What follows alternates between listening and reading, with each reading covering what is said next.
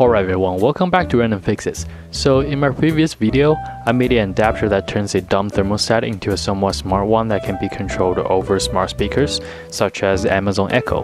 And I used 3 small servo motors as the actuation unit. So have you wondered how to control a servo, or how does a servo know what angle to turn?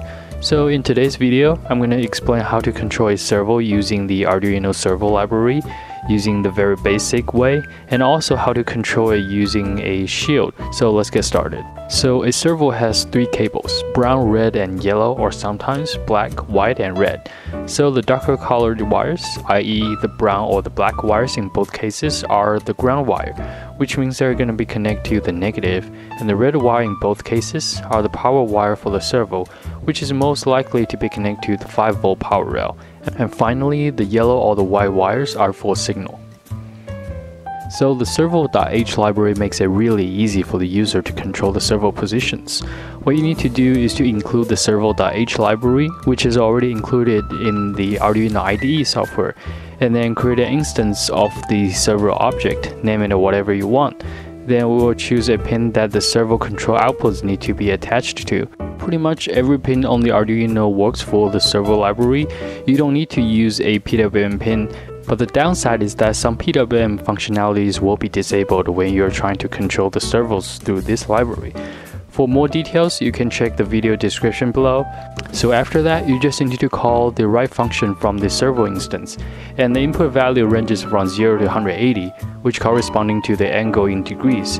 And that's pretty much it. So controlling the servo with the Servo H library is really easy. But the problem is, what if we don't have the access to this servo library? So for example, if you're controlling the servos using a ESP32, which does not have the servo library out of the box, no worries for that. In fact, the logic of controlling a servo motor is surprisingly easy. Most of the servo takes a pulse of electronic signal with a frequency of 50 to 60 Hz as the command for the turning angle. And the time duration of the signal being high will tell the servo motor the angle that the user wants to achieve. And it's mostly going to be in the region from 0.5 milliseconds to 2.5 milliseconds. So for example here, I'm controlling this servo motor with an Arduino without any libraries. What I'm sending to the servo are signal pulses at 50 Hz with the time duration being 1600 microseconds, or 1.6 milliseconds. Even if you're commanding the servo motor with a library, it sends the same signal to the servo motor as shown by the oscilloscope here. For an ESP32, there actually exists a function that lets you send this kind of signal, and I'm going to cover more about that in a future video. Most of the servos will have a sweep angle of 180 degrees, but if you're controlling your servo motor through the very basic way of coding in pulse signals, you might want to watch for the pulse duration. Some servos will try to turn to the angle even though there's a hard limit on the angle of motion, so in this case, it's up to the user to determine the appropriate amount of pulse signal duration.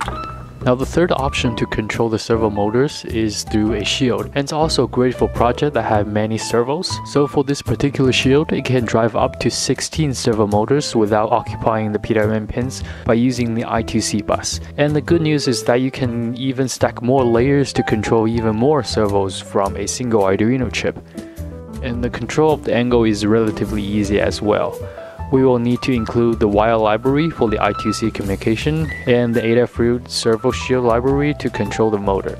So the Adafruit library does not come with the Arduino IDE out of the box, and we need to install this library through Sketch, include library, manage libraries, and then search for Adafruit PWM. Usually the first one would be the one that we want to install. Just hit the install button and the software will handle the rest itself. So the next step is that we're going to create an instance of this PWM library. After that, we will define the max and min pulse length for the command.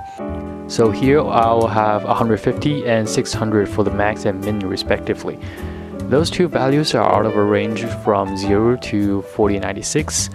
When you divide those two numbers by the full range of 4096, you can get the range of the duty cycle or the time that the signal has been high. And then the last two variables are the signal frequency, which I have 50 Hz here, and the channel number, which I have at S2.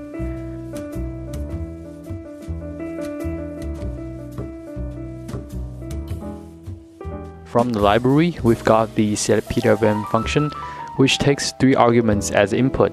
Now the first one is the channel number, and it is corresponding to the number printed on the PCB. Now the second one and the third one works together for the angle control purpose.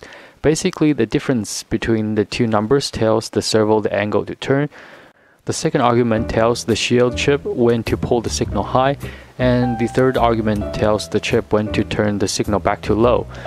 Both numbers are between 0 and 4096. Again, just like I previously mentioned, the time duration of the signal being high determines what angle the servo motor would turn. For example, if I would like the servo connect to channel 2 to turn 90 degrees, call the function with the first argument being 2, the second argument being 0, which means the pulse will jump to high at the very beginning, and the third argument being 270, which means the pulse falls back to low at approximately 6.6% of the pulse period. And the same angle of rotation can be achieved with different combinations of the two numbers as well, as long as the difference between them are the same. So I can get the same 90 degree of rotation with number 1000 and 1270. So it's pretty much the same, except the signal is held high at a different time. Now this library definitely has more functionality than just controlling the angle. I've put the link to the detailed usage in the video description below, and you can always refer to them for detailed use documentation. Alright, that's it for today's video. I hope you learned something interesting and helpful. If this video is helpful, remember to give it a thumbs up and also share and subscribe. Thank you so much for watching, and I will see you guys next time.